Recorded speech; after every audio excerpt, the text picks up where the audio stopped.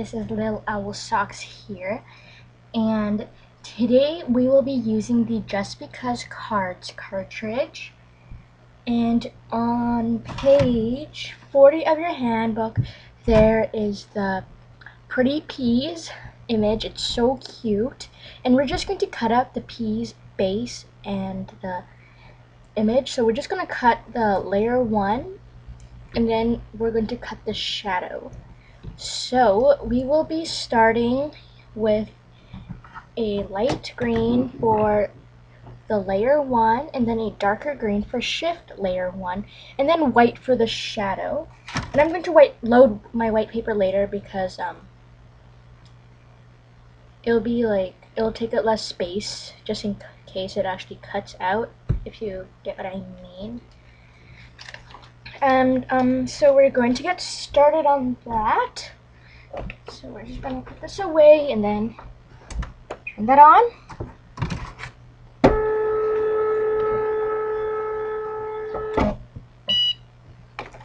I'm going to load my paper, and it's set at 3 1/4. Or if you would like it bigger, you can just move it up. Just make sure you don't use real dial size, because if you do layers using real dial size, it will become all wrong, because it means that you're cutting it at the actual size. So if you cut each layer at actual 3 1/4, it won't work. Like if you're gonna cut an eye for like an animal, it's gonna cut a giant circle at 3 1/4 inch that you don't want. So just a little heads up there for those who don't know.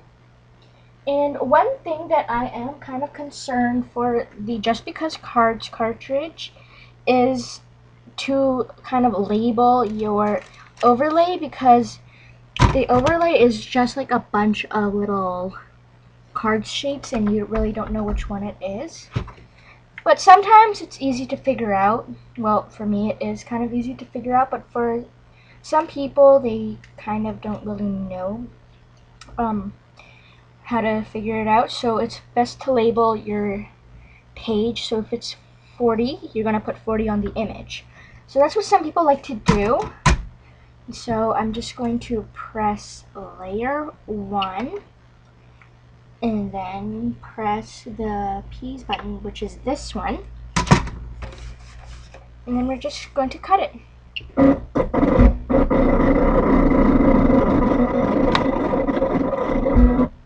Well, actually, now that I've already cut it, I actually want it kind of bigger, and so I'm just going to make it at 3 3/4. I'm just going to hit repeat last, which is right there.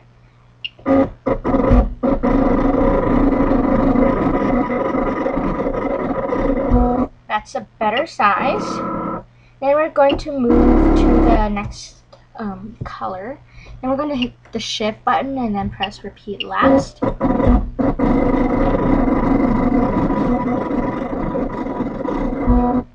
Oh, wait. Oh, wait, that didn't do it right. Let's see. I don't know how that happened. See, if you press shift layer 1, it should make the image that's on the top part.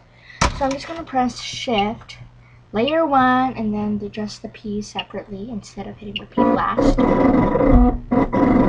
Oh, now it's working. And now I'm just going to get some scrap white paper and I'm going to cut it down to size.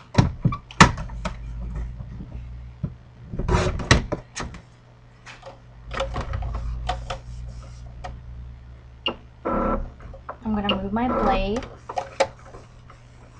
So my paper's there. I'm going to not hit layer 1, and I will be pressing layer 3 / shadow, and then pressing the peas. One or more items not available with current feature. Alright, I'm supposed to hit shift. Sorry, I always forget to hit shift for this part. Shift. let's try again. Alright.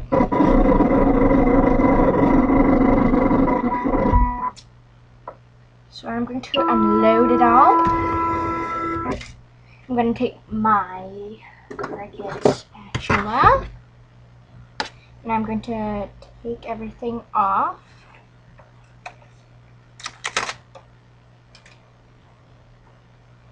It's easier if you lift off the base paper first and then lift the image, or yeah, the image off the mat. It's easier if you do it that way. That's the layer 1. And then what I meant by that is to like lift this piece of paper off, because the image is going to stick on to the mat.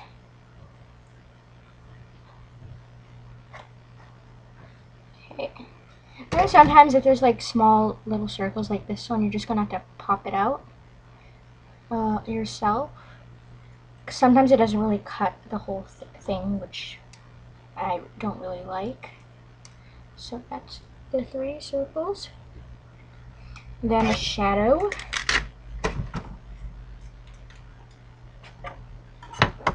The shadow.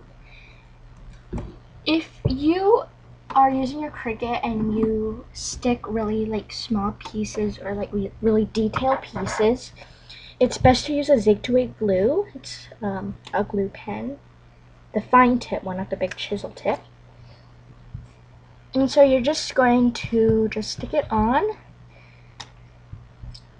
all the layers.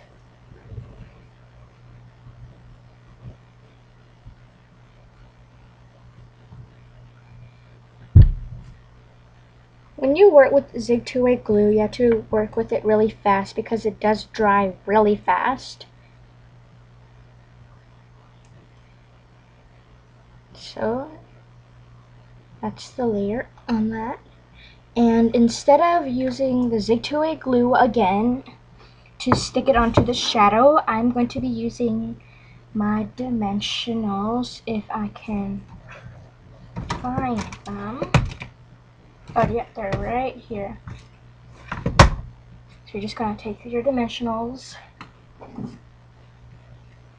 And if your dimensionals are a little too big, you will have to cut them down to size, which isn't really recommended. So that's why I use the foam tape. And then just stick it smack in the middle of the shadow.